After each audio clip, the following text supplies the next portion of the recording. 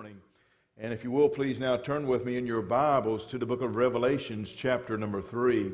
Revelations, chapter number 3, and this morning I would like to share with you verse number 7.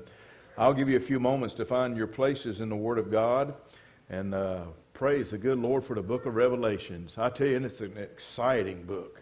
It reveals a lot of things. It really does. God had appointed the apostle John. John, of course, was the youngest of the apostles, and at the time that he wrote the book of Revelations, he was the last of the living disciples. And at the time that he wrote the book of Revelations, he was in prison for preaching the gospel. Matter of fact, they had put him on the island of Patmos, somewhat like Devil's Island, I would assume. And there he was. But on the Lord's day, the Bible says that God began to speak to him. As a matter of fact, I believe, honestly, that God had called him up into a heavenly throne room. The Bible says, come and see. And I believe that John got to experience heaven. I believe that there's been people that have gone to heaven and who have come back and have told us the best that they can, using the words that we have available, how wonderful heaven is. Paul was another one that got called up into the third heaven. I believe that. I believe Lazarus got a glimpse at paradise, and he was called back. There have been many who have been called back from the dead who have no doubt testified to the fact that heaven is real. Heaven is wonderful, and I can't wait. It's going to be glorious when we get there. But you want to know something? I'm going to have a good time while I'm here on earth the best I can. I want to see Satan defeated. I'm going to rejoice in this day that the Lord has made. And I'm going to just rejoice because my name's written down in glory. Amen. Well, I know I'm going to preach too. Let's stand up and let me get to this morning's message out of the book of Revelations, chapter number 3, beginning with verse number 7. The Bible here says, "And to the angel of the church in Philadelphia write, These things saith he that is holy, he that is true, he that hath the key of David, he that openeth, and no man shutteth, and shutteth, and no man openeth." Our Heavenly Father, we're so glad for your presence right here in our assembly here this morning. We can tell that you are in this place and that you are going to and fro through the presence of your Holy Spirit. You have touched my heart, and I know that you have touched the hearts of multitudes of others who have gathered not only here, but throughout the world.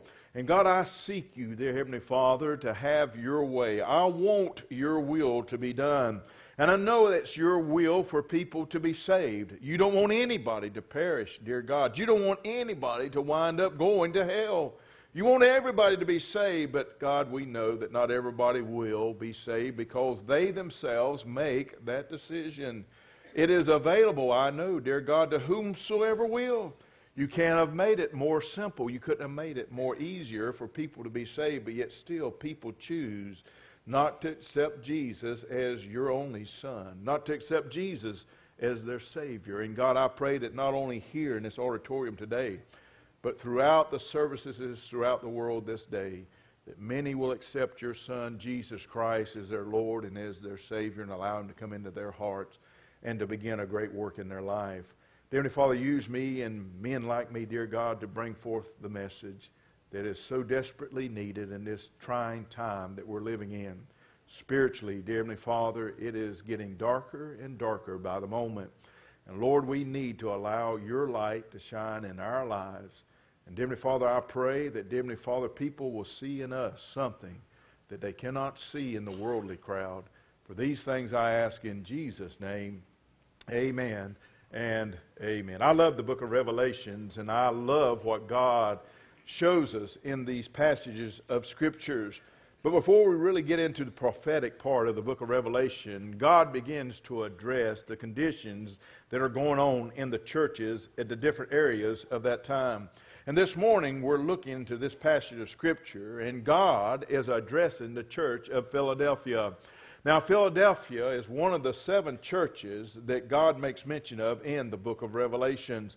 Out of the 7 churches, God was not well pleased with 5 of them. And as a matter of fact, God had really told 5 of them, if they don't get their act together, there's going to be some consequences for their behavior and for the way that they were doing things. But the church of Philadelphia, God says that he was pleased with the way that they were doing things because the church of Philadelphia stuck to the Word of God. Sticking to the Word of God is so vital in this day and time. And I can't express to you how that in many places, even though they're seeing phenomenal growth, that the Word of God is really not being preached. I've listened to a lot of these on the computer, and I enjoy listening to good preaching, and I enjoy hearing good men of God bring forth such wonderful things. But I've listened to some, and I'm telling you, they don't even open the Bible. They don't even quote a scripture. They don't do anything of that nature. They just get up there and begin to talk in men's wisdom, and it's not really getting the job done, as you can see. But in this passage of Scripture, in verse number 7, we're going to find that there are 5 things that describes God. 5 things in verse number 7 that describes God. I wonder if you can find those 5 things real quickly. First of all, we're going to look at the first one. And the first one is that it describes God as being holy. Holy. The Bible describes unto us many places about how holy our God is. What does it mean to be holy? It means to be separated. It literally means to be different from the world. And our God is really a holy God. He is a righteous God. Our God is a God above all other things. Our God is holy. Matter of fact, Isaiah chapter 6 and verse number 3, and I don't have this on the overhead, but if you were to look at Isaiah chapter 6 and verse number 3, you would find out that it is said, not once, not twice, but 3 times, holy, holy, holy.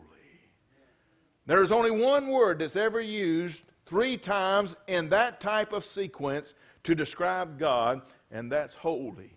The Bible there says in that passage of Scripture, and thank you guys for bringing that up, and one cried unto another and said, holy, holy, holy is the Lord of hosts. The whole earth is full of His glory.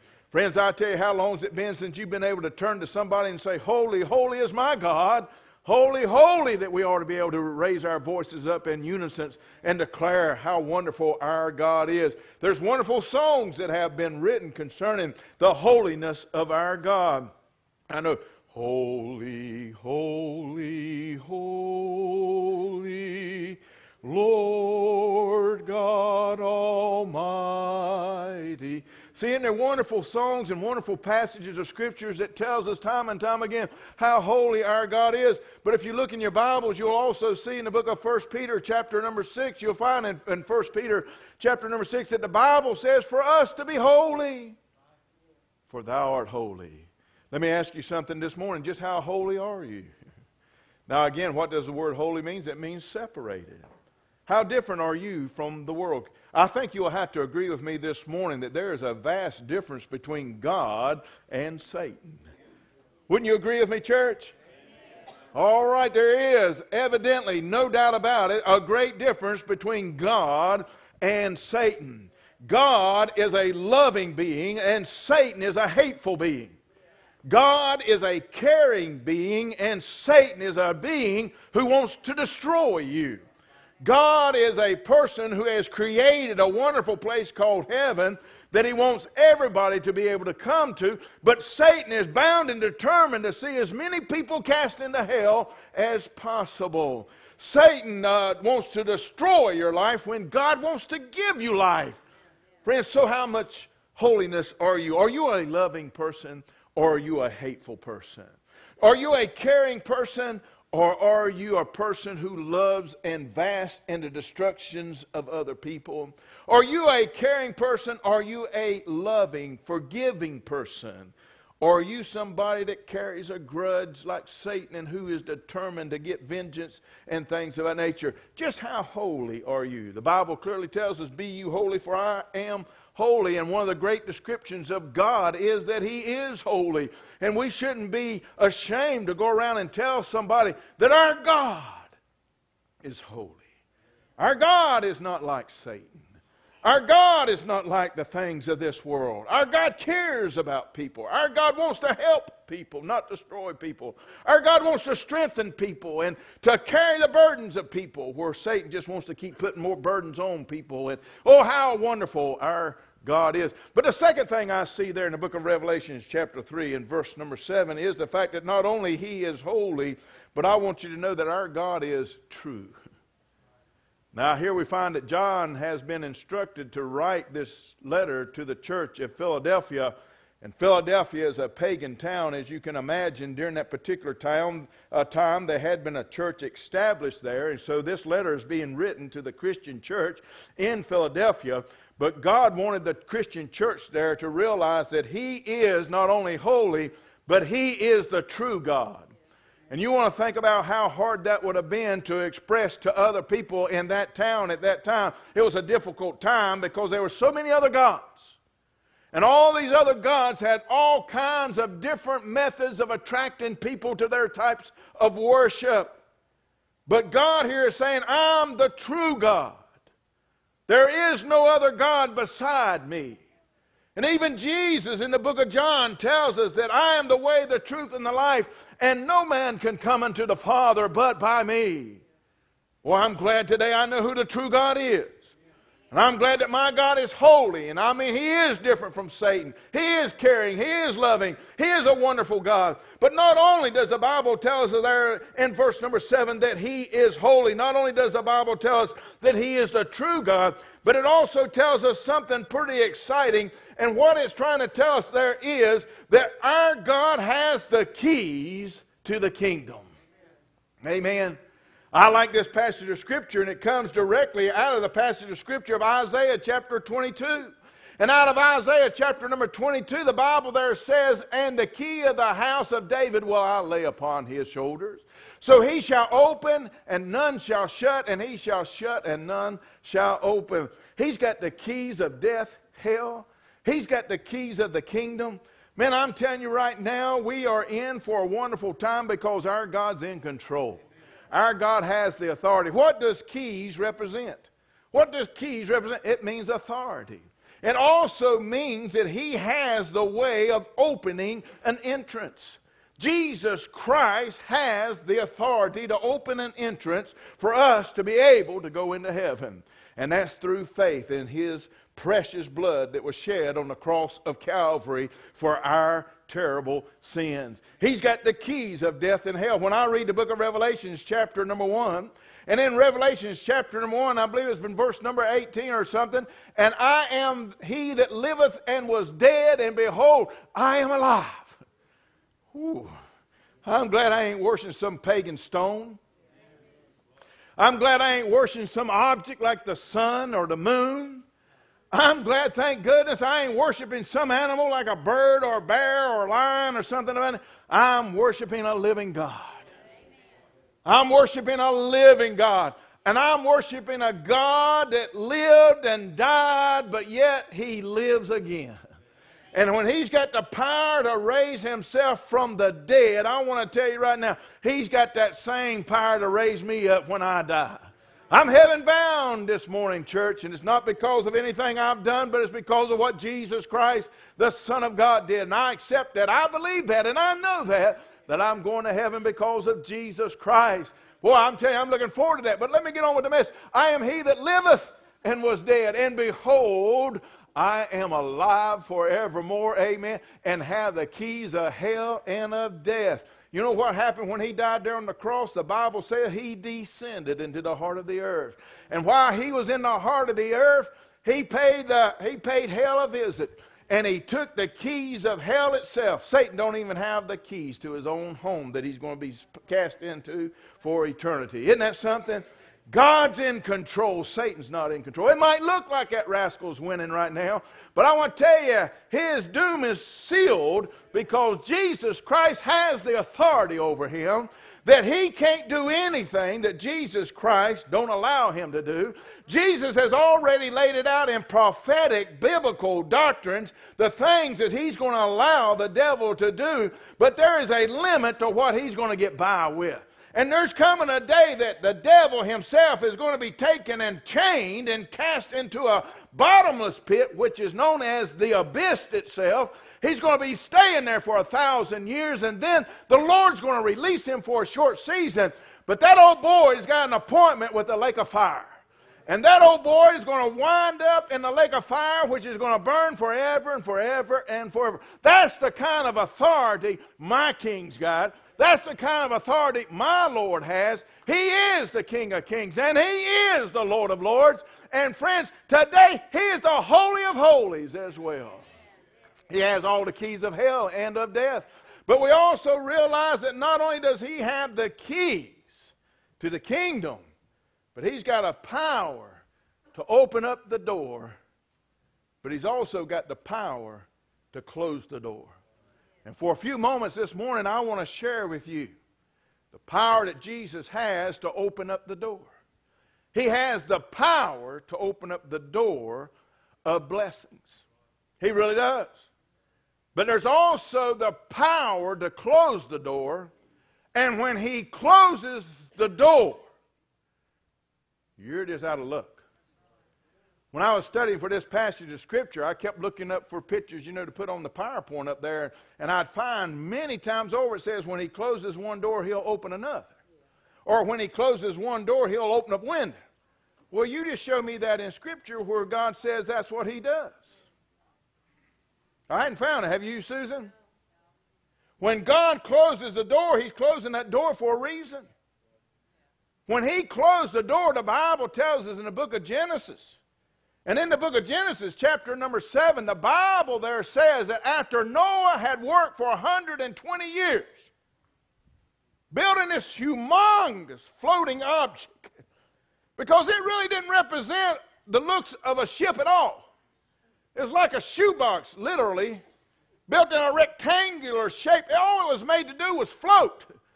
It wasn't made to take people on a cruise to certain destinations. I mean, it took him 120 years to build this massive thing. Remember, he didn't have a chainsaw. I mean, he didn't have a circular saw. He didn't even have electric drills.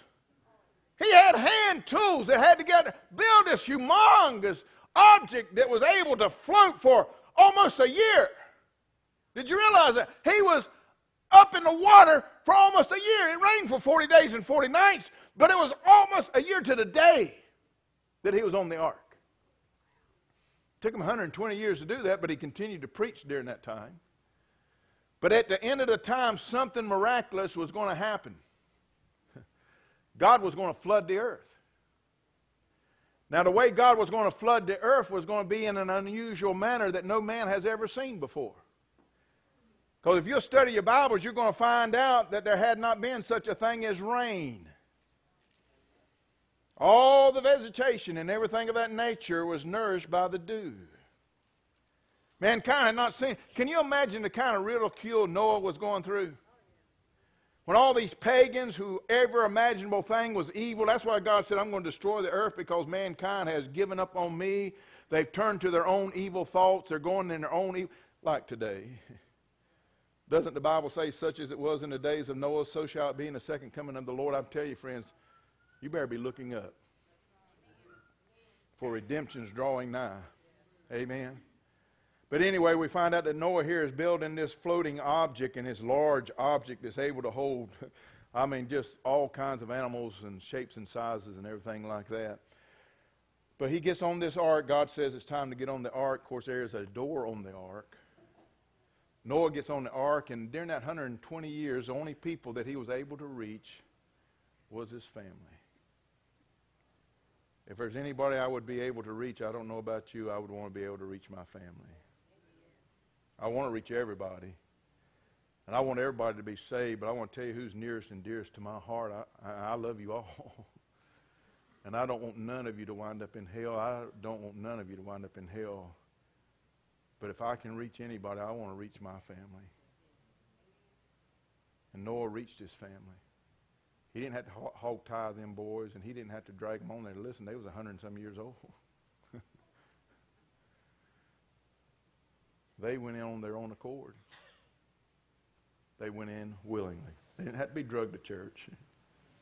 They went because they wanted to go, and they believed what God was going to do. They believed what their dad was preaching. Because his dad preached in 120 years, but nobody, over 2 billion people, it is estimated, lived on this earth during the times of the flood. 2 billion people. And Noah and his family got on the ark. And the Bible here says that God in his power closed the door. As God had commanded him, and the Lord shut him in. Noah didn't close that door. Because what you think Noah would have done when that rain started coming? Can you see that picture fairly clearly? And the water began to rise up. The Bible says that the water began to gush up from the earth. All the fountains of the deep, all the fountains of the earth began to rise up. The rain began to rain. It poured rain for 40 days, 40 nights. The water continued to come up and come up. Maybe a great glacier, global warming. I don't know if all the ice caps and everything else. I don't know what all transpired, but I know this. When I was out in Arizona, I seen mountaintops out there that were higher than Mount Mitchell here in the Smoky Mountains, and they were seashells up there on the top of those mountain regions. The earth at one time, no doubt, was covered in water. You can't deny it. They were up there. Fossils were up there with animals, seashells, and fishes and things like that. They had, I mean, my goodness, high up. How did they get up there? You know? Well, of course, mankind's got an answer, but I'm going to preach on that this morning. But they had an answer for it. But listen to me. If Noah or I or you would have gotten on that boat, and the rain started coming and the water started rising, and there'd be people out there starting to knock on. I mean, can you imagine that? Can you imagine that? Noah! Noah! Let me in! Let us in! If Noah would have been the one that closed the door, then Noah would have had the ability to what? But God didn't leave that in Noah's hands. God says that there is a deadline. God gave them 120 years. God even warned them that His Spirit will not always strive with man. I warn you just about every service that it's not when you want to and it's not according to your timetable, but when God is opening up the door for you to be saved. Then you better take advantage of when God in His power and His mercy, His holiness opens up the door and wants you to come in and to receive Jesus Christ as His Lord and Savior. Because I want to also tell you that there are times when the Lord shuts the door.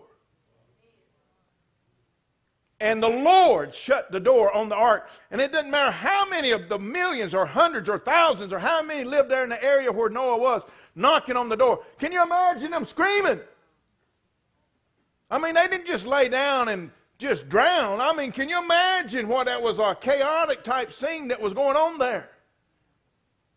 And they tried on their own to be saved. And there's people today who are trying. I mean, how long can you tread water? Can you tread water for 40 days, 40 nights? Storms raging, waves are blowing. I mean, it would be a terrible onslaught. God closed the door. And I want to tell you right now, He didn't open up another one.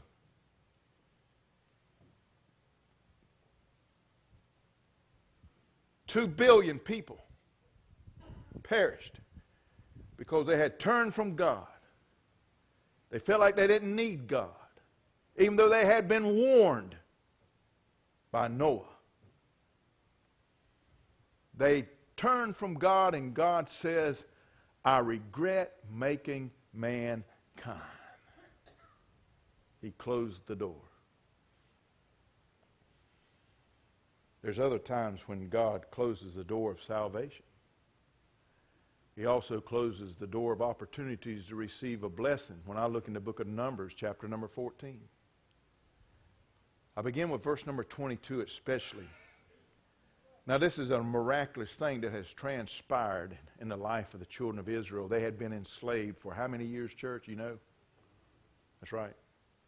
400 years. They had been enslaved in Egypt, hard labor, 400 years. God sent Moses there and said, it's time to let my children go. And God performed how many miracles right there before Pharaoh? Many. How many miracles did the children of Israel see how powerful their God was when He parted the Red Sea and destroyed the Egyptian armies? And God brought them to a place where they could enter into the promised land of Canaan.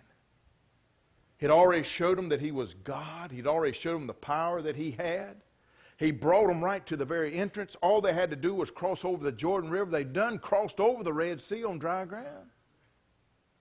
They sent spies over into the Canaan land, and they spied out the land, and it was just like God said it would be. It was filled with milk and honey. It was a special place. It was a wonderful place that could sustain 3.5 million people. That's how many Jewish people were set free. 3.5 million people. And the spies came back, and 10 of the spies said, it's like God says, we brought you samples. You can see the grapes. You can see it's a land of milk and honey. But there's giants in the land. We can't do it.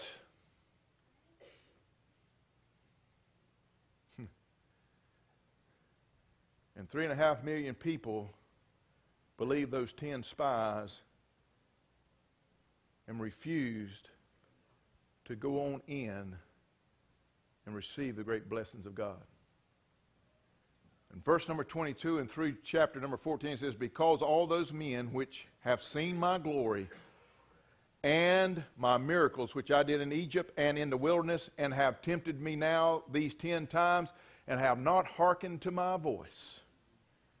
He goes on to say in the next verse there, surely they shall not see the land which I swear unto their fathers, neither shall any of them that provoke me see it. I want to tell you, there is a time when God says, I'm shutting the door. God said, I wanted to give you Canaan land. I wanted you to go over there and have it. I made everything possible. I showed you how powerful I was. I can destroy the most powerful army in the world, and you're worried about a few giants that live in this land that I've done told you could have? They said, we can't take it. And God says here, okay, you're not going to get it. Then he goes on to say in the next frame there, Brother John, and then the Lord there is trying to tell them, your carcasses shall fall in the wilderness, and all that were numbered of you according to your whole number, from 20 years old upward, which have murmured against me. He is telling you, all you that just said you wasn't going to go forward, you've chosen not to receive the things I wanted for you. You're not going to ever receive it. Because all of you men, especially that are 20 years old or older, you're going to die in the wilderness before your children and your grandchildren will be able to go into Canaan land. Over 600,000 men would die. You know how many that is every day for 40 years? I mean, numerous people were dying every day because they would not accept what God wanted to give for them. God closed the door. But I can also tell you that God closes the door of opportunity sometimes to be saved. Look in your Bibles in the book of John now. In your Bibles in the book of John, chapter number 8, I believe it is chapter number 8. The Bible here, and Jesus is speaking to the religious people. There's so many religious people in the world today, it's hard to win them to Jesus. You want to know who's the hardest people to win? Those that got a little religion. Yeah, I went to church 30 years ago. Yeah, I'm going to heaven. Yeah, I got my little sticker when I was in Sunday school. I'm going to heaven. Well, my mom and dad, you know, they were good church people. I'm going to go to heaven. The religious crowds are the hardest ones to reach, aren't they, Jim? They got a little religion. They're holding on to some false security blanket or something, saying, well, you know, I've got this figured out, and a sister over there can tell you these things. How that the devil can deceive you. Jesus here is speaking. He just done some miraculous things, and here's that religious crowd coming up to Jesus Christ, and they are saying, and then Jesus turns around now. He's telling these religious leaders. Then said Jesus again unto them, I go my way, and you shall seek me, and shall die in your sins. Whither I go, you cannot come.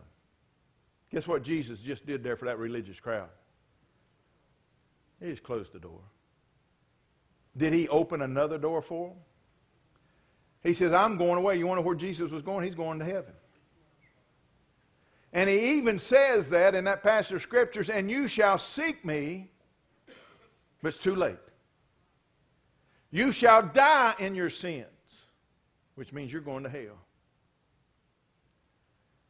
Whether I go, you can't come.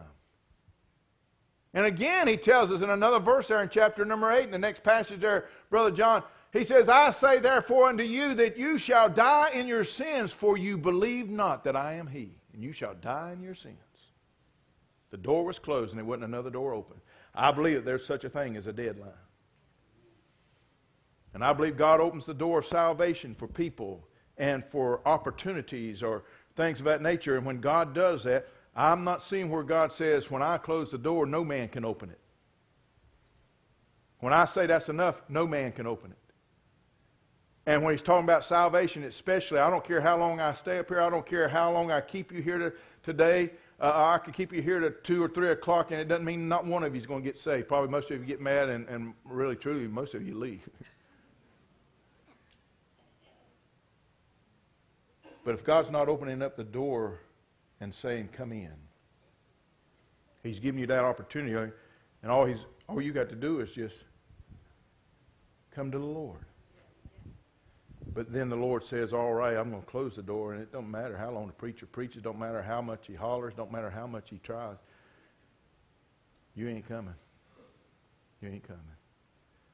I'm going to close with this passage of Scripture that comes out of Corinthians. And from the book of Corinthians, chapter number 6, verse number 2, 2 Corinthians, the Bible says this, behold, now is the accepted time. Now is the accepted time. Behold, now is the day of salvation. God has opened the door. God's given you an opportunity to be saved. Don't let God have to close the door on you. Don't let God have to close the door on you, because when he closes the door, I can't open it. And if God closes the door, I don't care what might transpire in your life, you're not going to heaven. If God closes the door, that's it. Let's stand to our feet. Our Heavenly Father, we bow before you in your presence, and we are thankful, dear God, for the power that you have. You truly are holy, and you are the true God. There is no other God. There is no other way, Almighty God. There is no other way.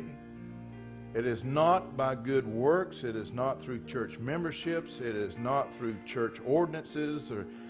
It's only through Jesus. It's only through your Son, Jesus Christ, by faith. Us stepping before him and saying, Lord, forgive us of our sins. Forgive me of my sins.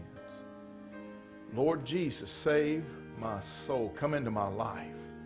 Take control of my life. Make me what you want me to be. There's only one way of salvation. Why don't you come? If you've never been born again, doesn't matter how good you are. Doesn't matter how many church memberships you might have. Doesn't matter how many times you may have been baptized. If you've never been born again, then why not right now let this be the day of salvation for you? Let this be the hour. Don't wait, because God can close that door. And God can say, I've reached out to you. God can say, I tried and I've tried. I've spoken to your heart. I wanted you to be saved, but you've chosen not to be saved. I'll not bother you no more. And there'll come a day you'll want to go, but you can't. There'll come a day when you wish you would have come, but you're going to die in your sins. And you're not going to be able to go to where Jesus is, and that's heaven. You'll die in your sins. It don't matter how religious you are, it doesn't matter. If you've never been born again, Jesus said, you shall not inherit the kingdom of God. If you've never been born again, you shall not inherit the kingdom of God. Why don't you come? Why don't you come? These things, dear God, we ask in Jesus' name, that you would touch hearts, that you draw people to you right now, dear God, as only you can. We leave it now in your hands. God, have your way for these things, we ask in Jesus' name. Amen. Amen. God bless you this morning.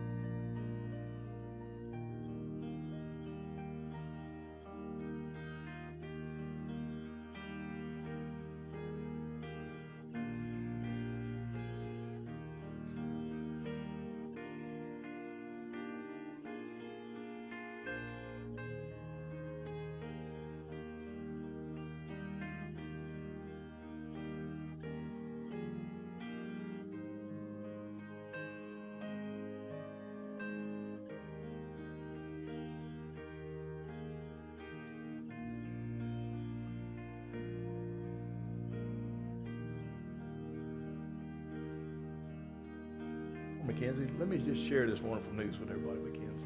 For the Bible says we shouldn't be ashamed. You know, we should. That publicly we are profess Jesus Christ as our Lord and Savior. Isn't that right? All right. This morning, what a special time God has given us. Here's Mackenzie. She has come today, and she has asked Jesus Christ to forgive her of her sins, to come into her life, take control of her life. She's wanting to serve the Lord. And that's right, isn't it, Mackenzie, that you've trusted Jesus as your Savior. Amen. I hope the church will come by and just let her know how grateful you are for her friends or families wanting to come down and stand with us. That'd be great as well. But just let her know that you're glad that she's now going to heaven, that she's now our sister in Christ, and we're going to be there for her to help her along this life's journey any way that we can. And we're just so excited. We're so excited for you, Mackenzie. Amen. All right. Well, God bless you for coming this morning. And don't forget to come back tonight if you can. We're going to be preaching on the least known of the Trinity. The least known of the Trinity, but the one that we're the most exposed to, the Holy Spirit of God. All right? Don't forget, next Sunday morning we're going to be having a baptismal service. I'm so excited about that. And I'm going to be meeting with all of those that are going to be baptized right over here in the corner about 20 minutes till 11. And don't forget, you get an extra hour sleep next Sunday morning, okay? Bring your family and friends with you, really and truly. That's the easiest morning to convince them to get up and come with you. They get an extra hour's sleep and all this sort of thing. Bribe them, pay them. I don't care what you have to do to get them here, but let's get them here. And I'll meet with those that are going to be baptized about 20 minutes to 11 right down here. And Mackenzie, think about being baptized, and there's several others that are going to be baptized. What a great, great time. And that's publicly proclaiming